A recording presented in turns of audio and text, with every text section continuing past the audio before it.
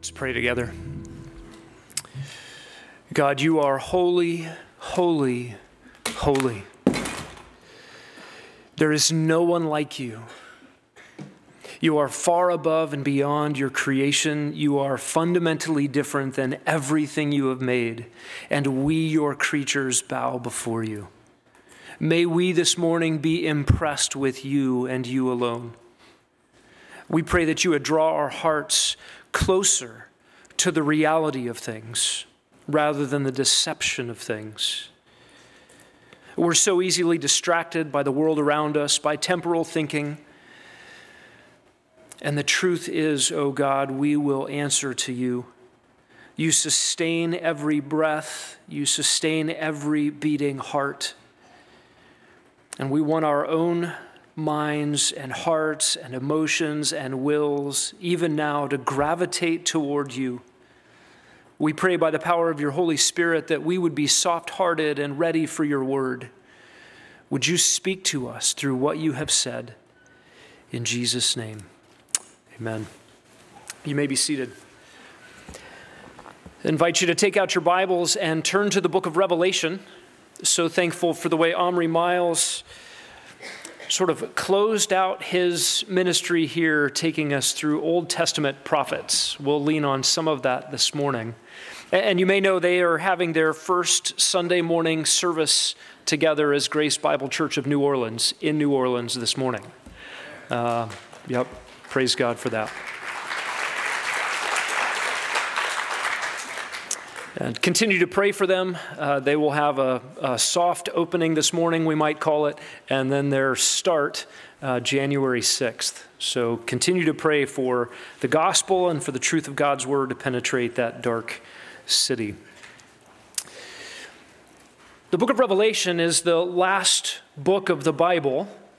It closes out all that God has disclosed to us, and it is history. It is a record of world history. Of course, the book of Revelation, with all of its predictive prophecy, is a record of future world history. Most of the things detailed in it have not happened yet. In fact, everything from chapter 4 and forward is still future to us. But we can count it as history because God, the author of history, has already written it. He knows the end from the beginning. He has orchestrated all of time and space, the universe and everything that it contains, and every event, and we can bank on his words. We're back now in our verse-by-verse series on Revelation, although with a slight interlude this morning. I had planned to incorporate a discussion of the day of the Lord in between chapters 5 and 6. And so, of course, also between chapters 5 and 6, we had Omri Miles preach a verse-by-verse series, and we've had some other things in there. So we are returning to the book of Revelation this morning, but still by way of an on-ramp through a biblical theology of the day of the Lord. I have up on the screen for you the roadmap of the book of Revelation. And there you see the outline of the book. Chapter 1 was the Apostle John's vision of the Lord Jesus Christ in all of his glory. John was imprisoned on the island of Patmos, that little rock in the Mediterranean just outside of modern-day Turkey. He was there imprisoned because he loved Jesus and the government didn't like it. And there he received by the Spirit of God this vision of the glorified Christ. That was chapter 1. We saw sort of a different vision of Jesus than in his earthly ministry, all in his blazing glory. Chapters 2 and 3 of the book of Revelation gave us those letters to the churches. How did Jesus assess the churches in his day? And then chapters 4 and 5 were that great throne room scene we've been in this fall, where we get to see the enthronement of Christ and the handing over of the future kingdom from the Father to the Son, and the breaking of that seal, the breaking of the scroll with its seals, which of course is the unfolding of God's future cataclysmic judgments on the earth, the period of time we know as the tribulation, the period of time known throughout the scriptures as the day of the Lord.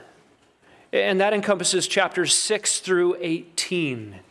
Chapter 19, of course, details the return of Christ physically to the earth at the end of the tribulation period, continuing the day of the Lord with his triumphant arrival on the earth as king, where he will smash all of his enemies and establish his kingdom on the earth. Revelation chapter 20 is that 1,000-year reign of Jesus Christ on the earth, the era of world peace that all the beauty pageants have been longing for. What do you want in the world? World peace. It's coming. It's coming when Jesus returns. And then, of course, following chapter 20, you have Revelation 21 and 22, the eternal state. At the beginning of Revelation 21, you have all that exists now being dissolved by fire and being built from scratch anew, new heavens and a new earth, and an eternal state where there is no sin, no darkness, no curse, no sickness, no sadness, no sorrow, no pain. And so where we find ourselves in the sort of roadmap of the book of Revelation, you are here right in between chapter 5 and chapter 6. We finished that throne room scene where God will hand over the forward-looking future judgment of the world to Jesus before Jesus establishes his kingdom on the earth. So before we get into chapter 6, we're going to be looking at this theme of the day of the Lord. The next slide sort of gives us a diagram. If you're going to talk about the end times, you have to have diagrams and charts. Here's a diagram of the day of the Lord. And there's a number of ways biblically to think of this. It's not a 24-hour period.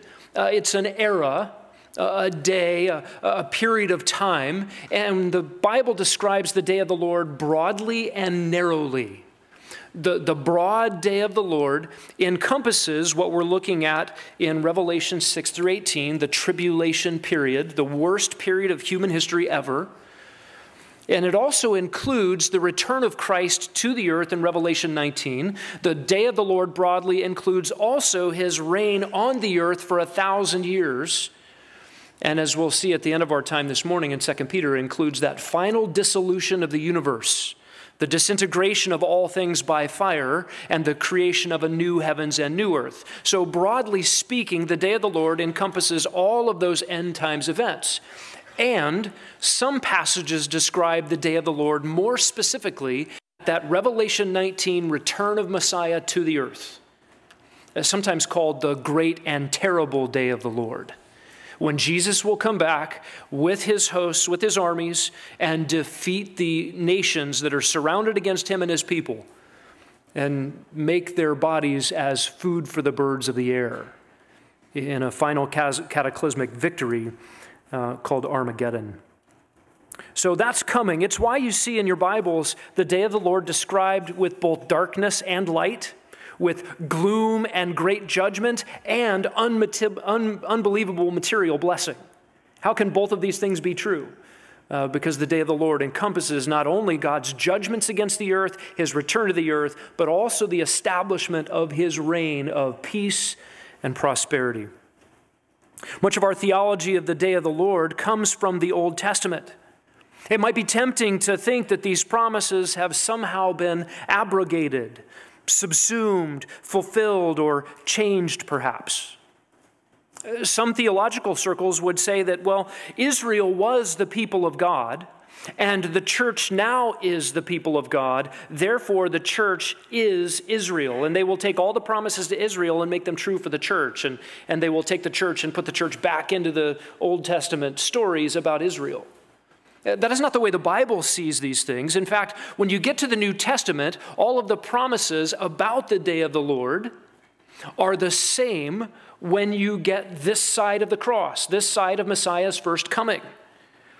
And so you have a tribulation period that Jesus describes in Matthew 24 and 25 that exactly coincides with the Old Testament prophets that we've been working through on Sunday nights. It coincides with the promises of Daniel in the Old Testament.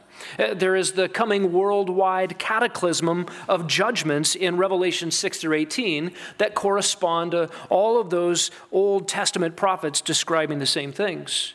The purification of Israel, both in Old Testament and New Testament, is the same. There is a national repentance of Israel coming, according to Romans 11.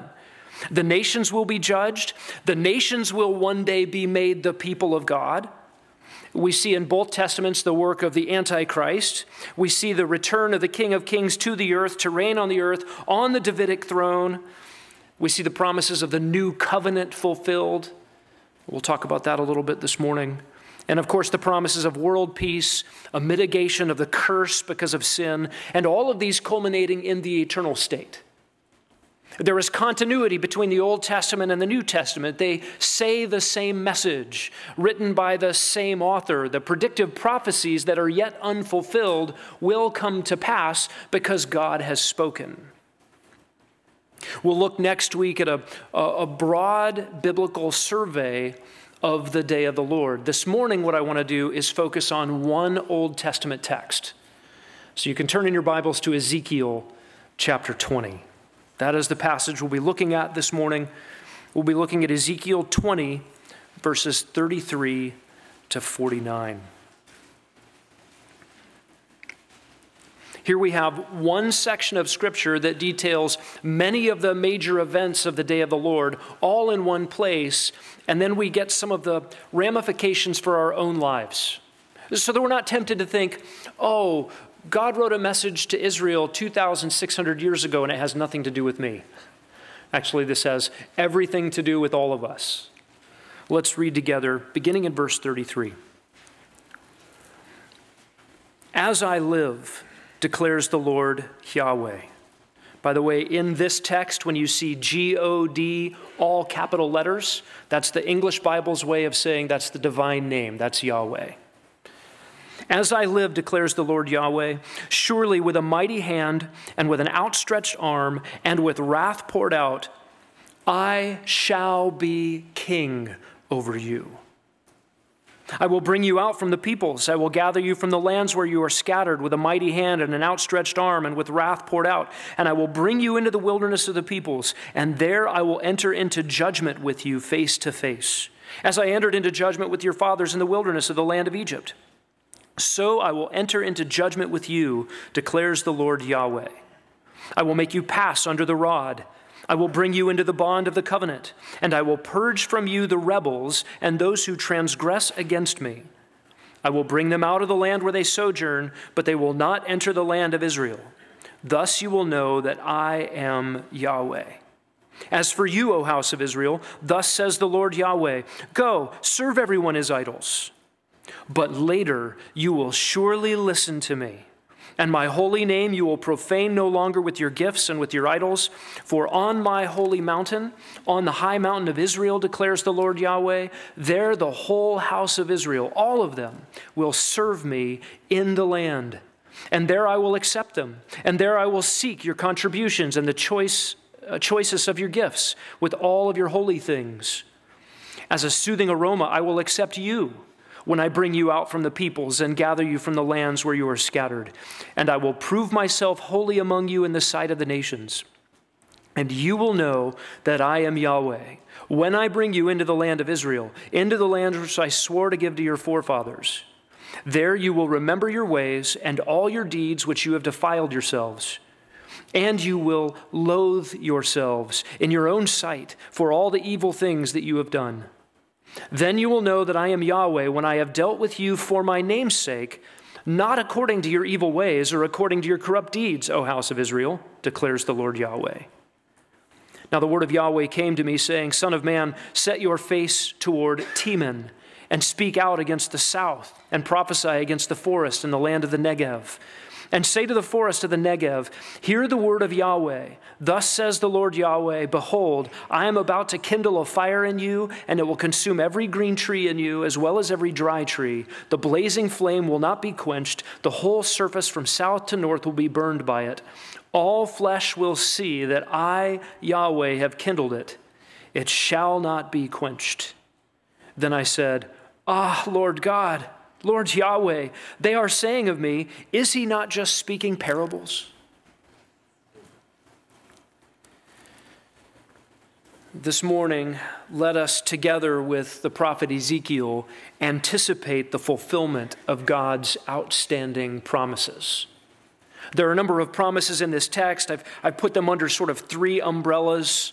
What promises should we anticipate God's fulfilling? First of all, that God will be king, that Israel will be restored, secondly, and thirdly, that some will not believe. First of all, God will be king. Look at verse 33. As I live, declares the Lord Yahweh, surely with a mighty hand and with an outstretched arm and with wrath poured out, I shall be king over you. This verse becomes the heading for everything else all the way down at the end of the chapter. And in one sense, everything else fills out. How will God go about being king over Israel? Do you remember God was Israel's original king? They had no king. Their king was the Lord. And the nation rejected God as being their king and said, let us be like the nations. We want to have a king like they do. Remember, their king goes out in front of their armies and leads them to victory. We want one like that. And they rejected God as king.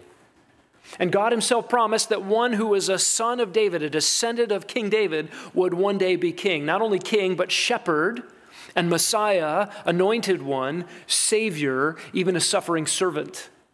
And this one would fulfill all the promises of God going back to Genesis 3:15, where one would be born of a woman who would crush the head of the serpent, who would defeat sin and defeat death and reverse the curse. And God here says, I will be king over you. What Israel turned away from in their rebellion, God will fix by his promises. Now, what is the setting here for Ezekiel? We have to do some time travel this morning, so get your flux capacitor or whatever other time traveling vehicle you have in your back pocket. We have to go back to 591 BC. And remember, BC numbers count down to 0, BC. Years before Christ, 591 BC, the prophet Ezekiel gets this message from God. Look back at verse 1 of chapter 20. In the 7th year, in the 5th month, on the 10th of the month, certain of the elders of Israel came to inquire of Yahweh. Ezekiel was not just a prophet, he was also a priest. But Ezekiel was deported by the Babylonians. The Babylonians had invaded Israel, the southern kingdom of Israel, where Jerusalem was, and they began taking people off. The first deportation was in 605 BC. That's where Daniel was hauled off to Babylon. Ezekiel was hauled off in the second one in 597 BC. And you remember that the fall of Jerusalem to the Babylonians was 586 BC. Right? The numbers are getting smaller as we go forward in time. This prophecy occurred probably in about 591 BC, based on the date that Ezekiel gives here in verse 1. This is the 7th year of Ezekiel's being in Babylonian captivity, and it is less than 6 years before the fall of Jerusalem. So what's happening? Some of the elders of the people of Israel who stayed in Jerusalem have traveled to Babylon, and they want to talk to the priest, the prophet Ezekiel. They've got some political machinations going on. They know that Babylon is the world power. They're going to take over. Hey, maybe we can get some help from Egypt. They had sent emissaries down. Maybe Egypt can help us out, ally with us, and fight against Babylon. And then maybe we can keep our homes and protect our stuff, not get deported. And they came to Ezekiel and they said, is Egypt going to help us out? Will you rub the magic lamp a little bit and just tell us what God thinks about it? And they're treating Yahweh like a Ouija board. Like, can he just give us some insight into what's going to happen next if our political machinations are going to work out? This is not sincere seeking of the Lord. This is, I want a little bit of God so I can live my life comfortably. And look at God's response in verse 3. Do you come to inquire of me? As I live, declares the Lord Yahweh, I will not be inquired of by you.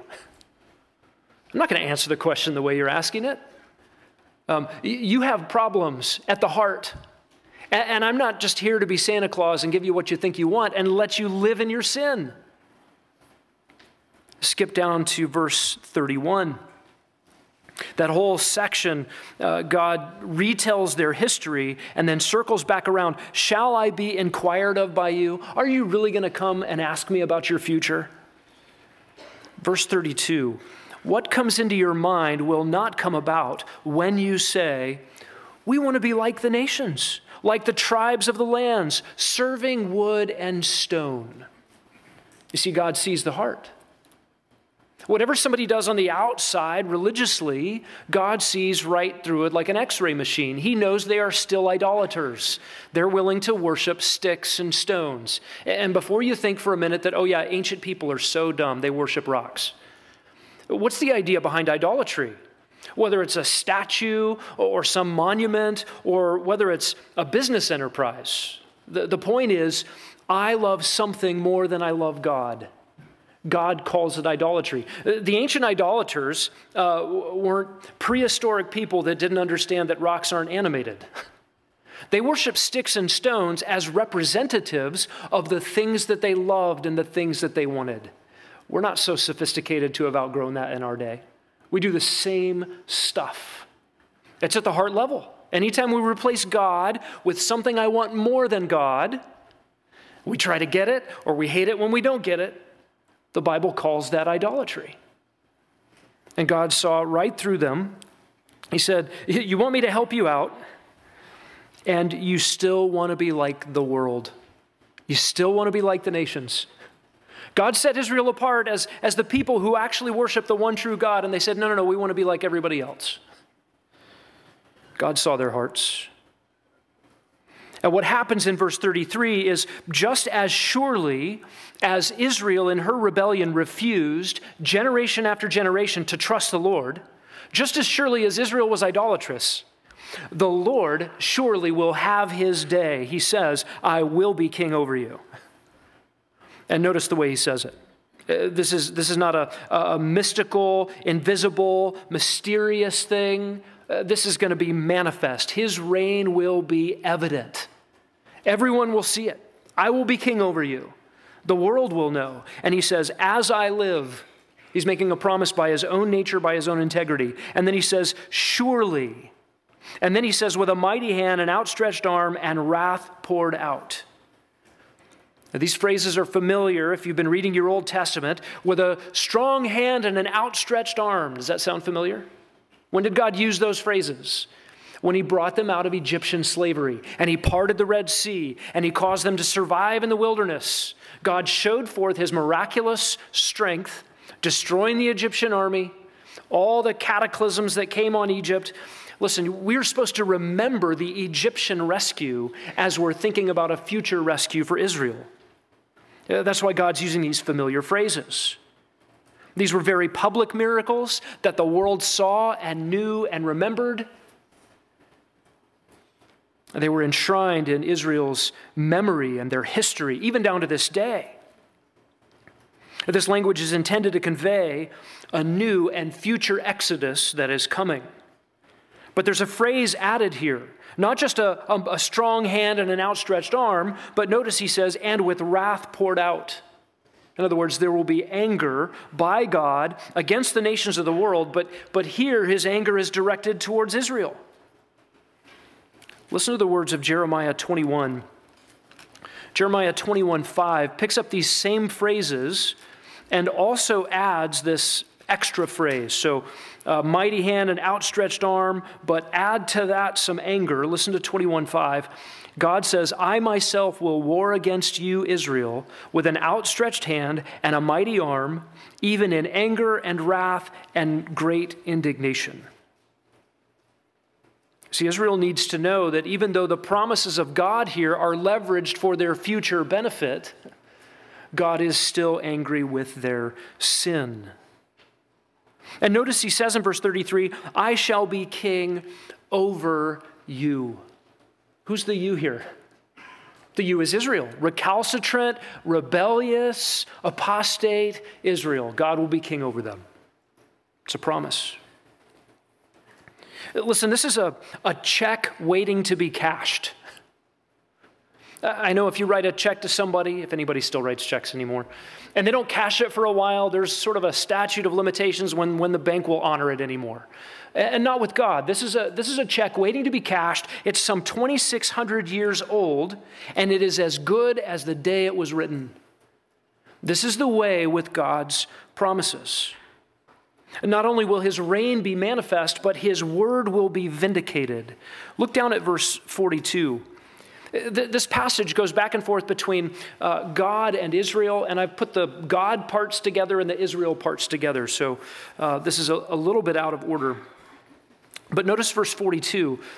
God says, and you will know that I am Yahweh when I bring you into the land of Israel, into the land that I swore to give your fathers. you will know. In other words, what God said would happen will happen, and his word will be vindicated. Nobody could call God a liar. Nobody could say God changed his mind. Nobody could say, we thought we understood what he said, but he really means something else. No, God will do what he said the way he said it. He says, and you will know it. God makes promises and he keeps them. And you can't make God's word mean what you want it to mean. We do that with modern literary criticism. Right? If you're in an English lit class, you're taught, to determine what does it mean to you. If you're reading Edgar Allan Poe's poem, The Raven, distinctly I remember it was in the bleak December, and each separate dying ember wrought its ghost upon the floor. And then you're in class together with all the other students, and you're asking the question, well, does he kill himself at the end? Does he die of sorrow? And what is that bird squawking nevermore all the time? Is that his conscience? Is it a real bird? Is it a smart bird? Is it a demon or a spirit? Or is it just a dumb bird croaking and he's misinterpreting? And you get all of these opinions flowing out there, and Edgar Allan Poe's not in the room. We can't ask him. And it's just kind of okay. Yeah, make a case, whatever it means to you, that's what it means. We don't do that reader response theory with God's word. We want authorial intent. We must know, what did God mean by what God said? And there's a debate today about the U.S. Constitution, right? Do we want to know what the framers meant by it back in the day? Or is it a living document that can mean whatever we decide it means, however we go about doing that? Well, listen, Edgar Allan Poe will not be holding anyone accountable at the end of this life for how we took his words. He's not going to go back and change the grades on your English final. And there will not be a test on the U.S. Constitution after you die. I don't know if you knew that. There's not going to be a test. But we will be held accountable to how we took God's words. We don't like it when our words get misrepresented. God does not appreciate when his words are twisted. He meant what he said, but we need to take him at his word. What else will happen when God is king? Look down at verse 44. His mercy will be understood. His mercy will be understood. Here's what God says. Then you will know that I am Yahweh, when I have dealt with you for my name's sake, not according to your evil ways or according to your corrupt deeds, O house of Israel, declares the Lord Yahweh. You've heard this name Yahweh throughout this text. What is God doing? God is invoking his own name. It's bound up with his identity. Who is God? He is Yahweh, the self-existent one. He didn't ever be created. He didn't ever come into existence. He just always is. And he is the covenant-keeping God of Israel. He makes promises, and he keeps his promises. This is the unique one. There is no other God. There is no one like him. This is Yahweh. This is his personal name. And he invokes his personal name to say, you will know. And you will know that I have dealt with you not because of what you deserved, but for my name's sake. Do you understand what God is getting at? He is merciful to sinners because of who he is, not because of who we are. You couldn't look at Israel's record and say, oh, well, they just didn't understand. We're going to let bygones be bygones, and they deserve another chance. None of that stuff. But God will deal with them graciously because he is Yahweh, because he's merciful. Because he has chosen out of his own character to be kind to people who don't deserve his kindness. This is really remarkable. Why does God show mercy to rebellious creatures? Why does he forgive sin? Not because of us, but for the sake of his name. When Israel is restored in the future, they will be restored to God because God is committed to his own glory as the one who forgives everyone that turns to him. Now, I'm turning to Ephesians chapter 1. You don't have to turn there unless you're really fast. But this refrain that God forgives sin for his own name's sake is in this remarkable passage on God's salvation through Christ. Listen to these phrases. He predestined us to adoption as sons through Christ, according to the kind intention of his will, to the praise of the glory of his grace, Ephesians 1:6. We have redemption in verse 7, according to the riches of his grace. We know the mystery of his will in verse 9, according to his kind intention. Look down at verse 12, if you're looking there. We have hope in Christ to the praise of his glory. And in verse 14, we are redeemed to the praise of his glory. God saves sinners not because we deserve it, not because we were so lovely, but because of his own name, his own identity, his own character. We also see that when God is king, his judgment will be unmistakable. In Ezekiel 20, verses 45 to 48, we have a description here of some of God's judgments against the land. The prophet says, the word of Yahweh came to me saying, Son of man, set your face toward Teman, speak out against the south, and prophesy against the forest land of the Negev. Those are three words, Teman, south, and Negev. Negev was a region in the southern part of Judea, south of Jerusalem, and it was sort of a wilderness area. Those three words all are synonyms for our word for south. They're all used throughout the Old Testament to describe, you want to go south, head Negev. Right? Head to Teman, or the other word for south there.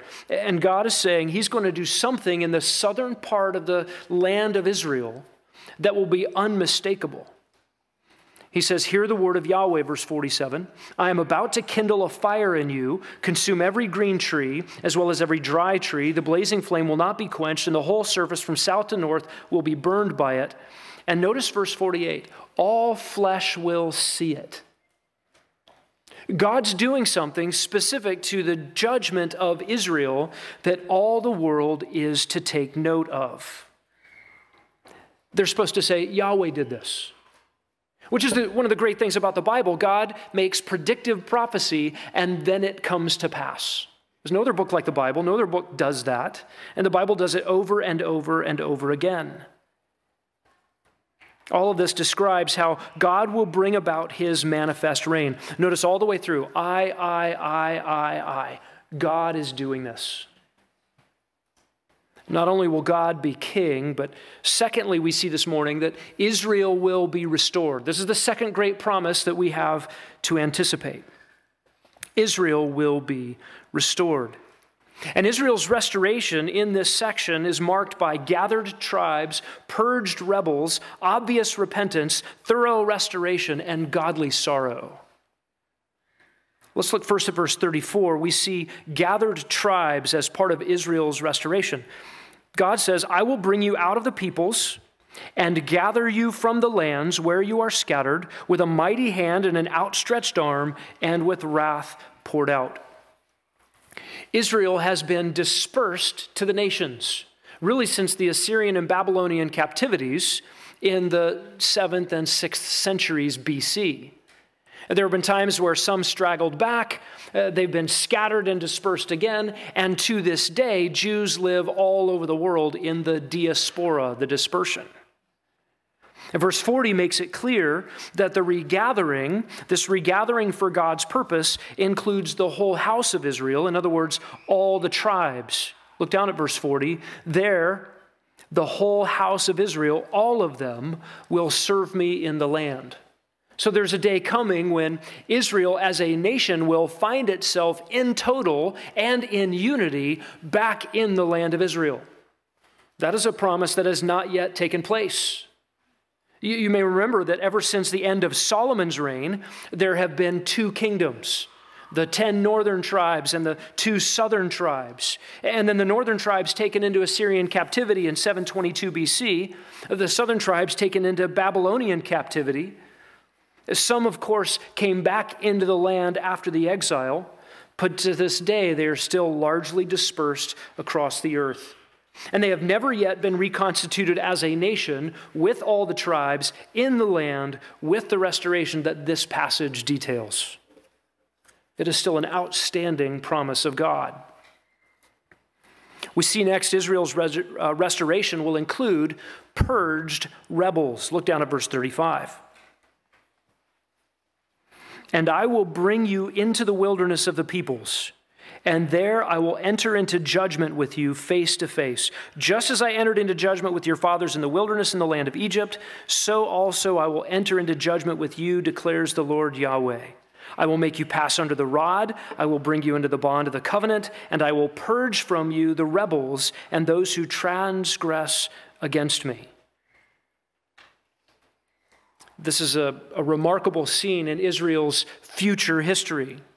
They will be brought to something of a no man's land. This is like a trip to the woodshed. This is a come to Jesus moment, if you will. Israel is going to meet with God face to face in the wilderness. And you remember the Exodus out of Egypt, God met with Israel in the wilderness through the prophet Moses, whom he talked with face to face. And then through the tabernacle system and the column of fire and smoke in the wilderness, God was there with them. God gave them his expectations. God made them promises. I think this here may be a reference to what we will see in Revelation chapter 12. There's a time coming when Israel is regathered to the land in preparation for all that happens in the tribulation period. The Antichrist will make a covenant with the nation of Israel, the modern geopolitical state that will be in existence at that time. Then he will break that covenant. And Jesus says when the Antichrist breaks the covenant halfway through the 7-year period, flee to the wilderness. That's Matthew 24 and 25. Jesus actually gives instructions for what Jews are supposed to do during that time. And we get to Revelation chapter 12, you discover that Israel flees into the wilderness, and the Antichrist and Satan, enraged at Israel, because they hate God and they hate God's people, tries to pursue Israel. But God protects them, supernaturally protects them from the rage of the nations and the Antichrist, and prepares a place for them in the wilderness for 1,260 days, 3.5 years, times, and half a time. And there they are simultaneously protected from the rage of the nations while they encounter God himself, bringing them confrontation from him. He'll speak with them face to face. He's going to bring them, he says, under the bond of the covenant. What does that mean? This is the covenant God promised. Think about Deuteronomy 10. One of those first iterations of the new covenant where God says to Israel, circumcise your hearts. You got this external circumcision thing we do when a baby boy is born, but you need something done to you on the inside that you can't produce. And I'm commanding you, says Yahweh, to do it, Deuteronomy 10. In Deuteronomy 30, God says, I will do it to you. I will change your hearts. This is where we get our circumcised heart language, or in Jeremiah 31, the language of the new heart, or in Ezekiel 36 and 37, the removal of a stony heart and the replacement with a soft, fleshy heart. This is God's promise. He's going to take them out to the woodshed, he's going to confront their sin, and he's going to end their idolatry by bringing them under the bond of the covenant. There were promises for blessing for Israel if they would just obey him, and they didn't obey. As a nation, they disobeyed. And God will bring them to obedience spiritually so that he can bring them into the material blessings he promised to Abraham, to Isaac, to Jacob, to David, all the way through the Old Testament. He says they will pass under the rod. That's a reference to shepherding. Ancient Near Eastern shepherds had their staff, and when the sheep would come back into the sheep pen, they would go under the rod, and he used that to count. Do I have the right number of sheep? While he's counting them, they go under the rod. He's also inspecting them. Are there any wolves in sheep's clothing? Are there any sheep that are sick that need help? And he's bringing them into the fold, and he's inspecting, and he's counting. He's sorting them out. And notice verse 38. This is sobering. I will purge from you the rebels and those who transgress against me. This is terrifying.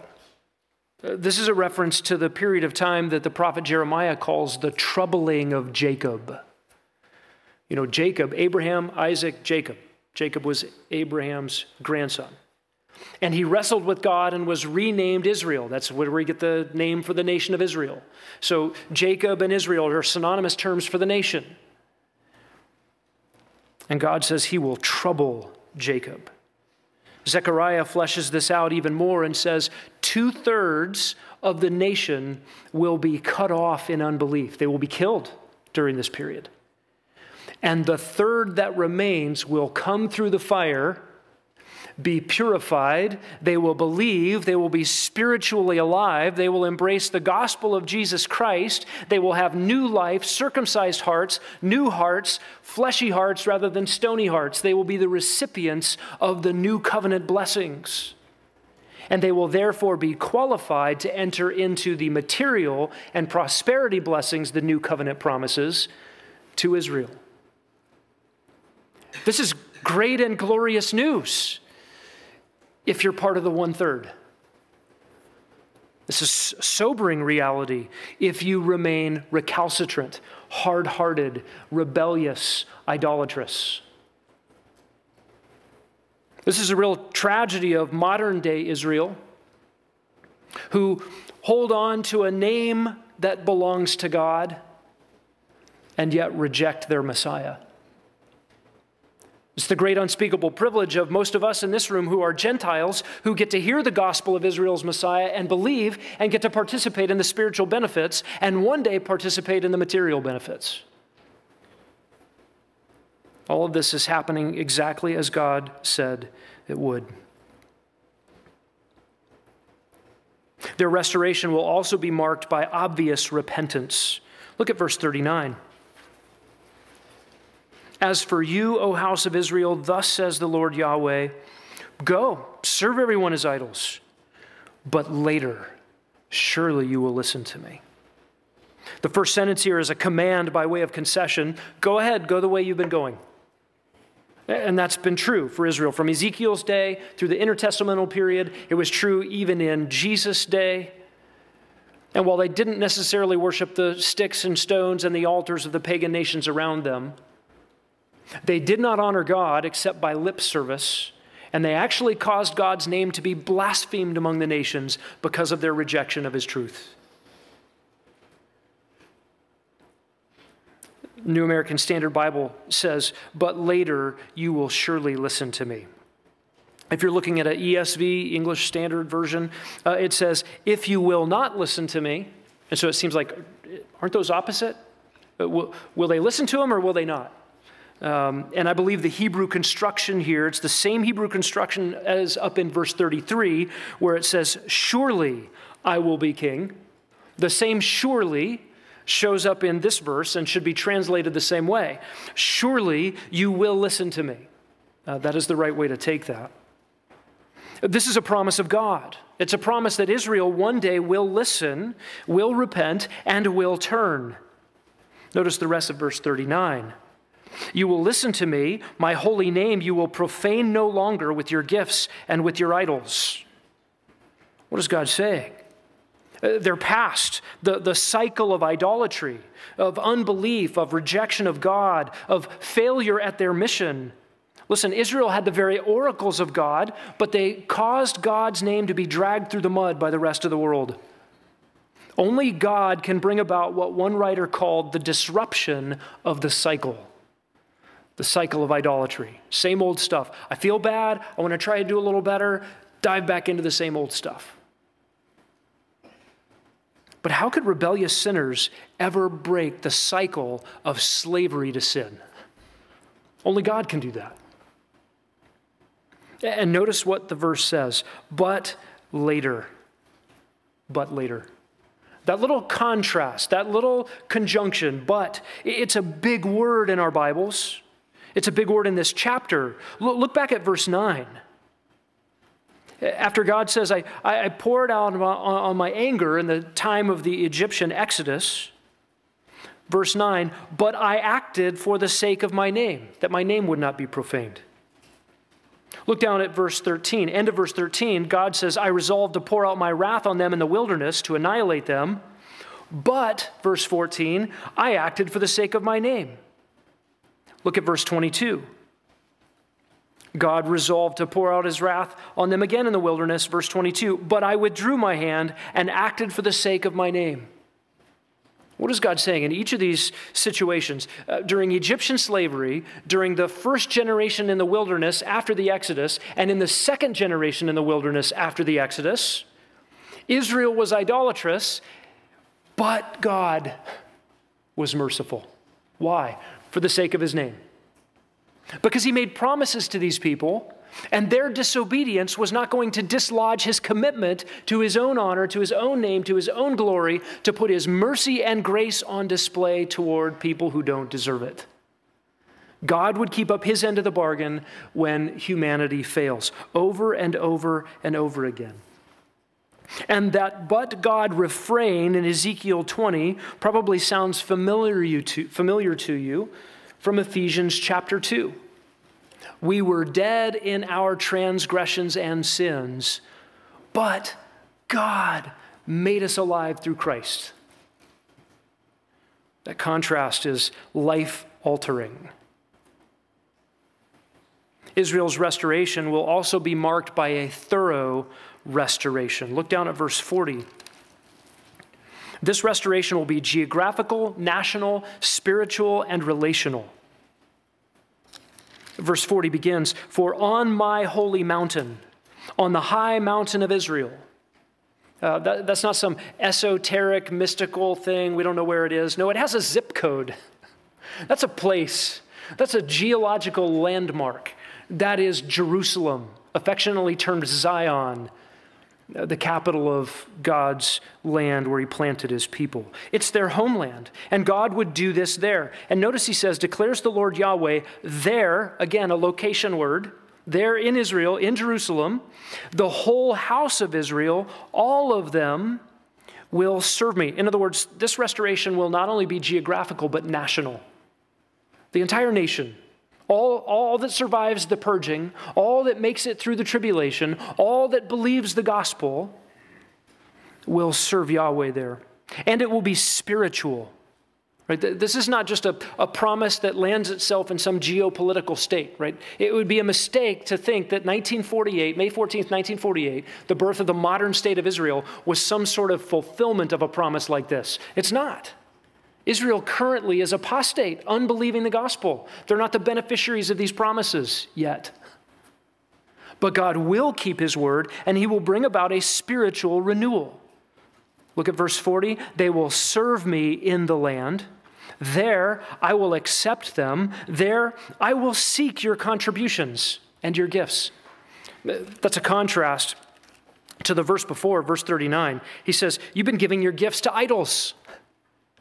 But then, when you're renewed and restored, I will accept your gifts.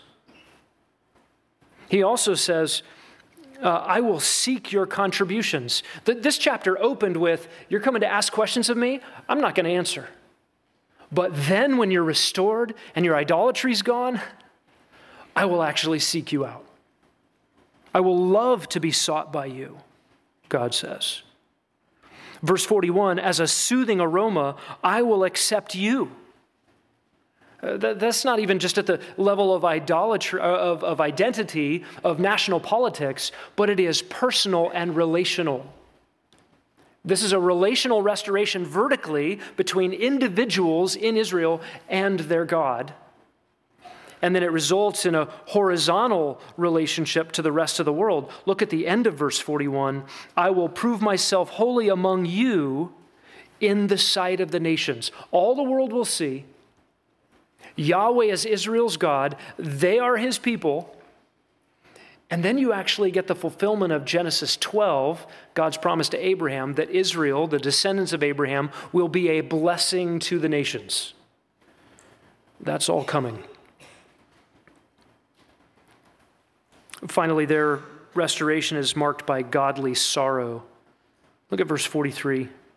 There, that is in the land, when you're restored, you will remember your ways, you will remember all your deeds with which you have defiled yourselves, and you will loathe yourselves in your own sight for all the evil things that you have done. You will remember. Look in the rearview mirror. After your restoration, looking back at your old life, God takes the initiative and brings you in his grace to himself, and then you look back and you say, oh, I was so wicked. I was awful. And all of you who are in Christ, you know this feeling. To come to Christ meant that you felt convicted about your sin, and all of a sudden you knew that Jesus was your only hope, and you cast your hope on him, and you knew that his death in your place on the cross could actually pay for all the sins you'd ever commit, past, present, and future, and that he was the way to God. And then the lights start coming on, and you start looking back over your shoulder, you're looking in the rearview mirror, and you're going, wow, what did I just get saved from? Look what a wretch I was. And this phrase here in verse 43, you will loathe yourselves. It sounds like some kind of uninformed psychological malady. Like nobody should ever do that. But this actually depicts the only kind of sorrow that accompanies salvation. There are two categories of sorrow. There's worldly sorrow and godly sorrow. Now, worldly sorrow comes naturally to us. We're sad about the consequences. We're sad about the outcomes of our behavior. We want our suffering to end. We want our conscience to stop bothering us. We want to be comfortable again. And if we can keep our idolatries, those things we love more than God, if we can hold on to those and still be comfortable, we'll take that. But that kind of sorrow takes nothing miraculous to produce. That's just natural to us. It comes out of us. Boy, I wish I hadn't done that. Now I feel bad. Look at the mess I've made. That kind of sorrow is the kind that Judas experienced after he betrayed Christ. Sorrow to the point of abject despair, but not godly sorrow, not repentance. Godly sorrow, on the other hand, is supernatural. It's produced by the Spirit of God in a sinner. When a sinner looks at his own life and says, I am the problem, and you begin to see sin the way God sees sin, and that sorrow is vertical. You begin to say like David in Psalm 51:4, against you and you only have I sinned. It's not that David didn't sin against a whole bunch of people. But in comparison, vertically speaking, his sin was against a holy God. And you cry out, have mercy on me, the sinner. I've offended your honor. I've offended your glory. I've dragged your name through the mud by my actions and my stiff-arming you and my unbelief, my love of created things rather than my Creator, the worship of myself. I've wanted to be in charge. I've been a lover of self and a lover of pleasure rather than a lover of God. Listen, it's only when you come to the end of yourself that you can truly cast yourself upon the mercy of God. And with that kind of sorrow, you experience life and joy and peace and forgiveness. It's the only way real change happens. And Israel will experience that change someday. Hasn't happened yet. Zechariah 12:10. Here's another predictive prophecy. God says, I will pour out on the house of David and on the inhabitants of Jerusalem the spirit of grace and supplication. They will look on Yahweh whom they pierced and mourn for him as for an only son. Commend to you Isaiah 53. Same song, same message. Israel looking back and saying, we crucified our Messiah. In their repentance and sorrow, they turn and have life. God will be king. Israel will be restored. There's a third promise here we need to look at. People will not believe. There will be some who don't believe. Look down at the last verse of the chapter. Ezekiel experienced this in his own day. He complained to God and said, Lord Yahweh, they're saying of me, is he not just speaking parables? Is he spinning yarns?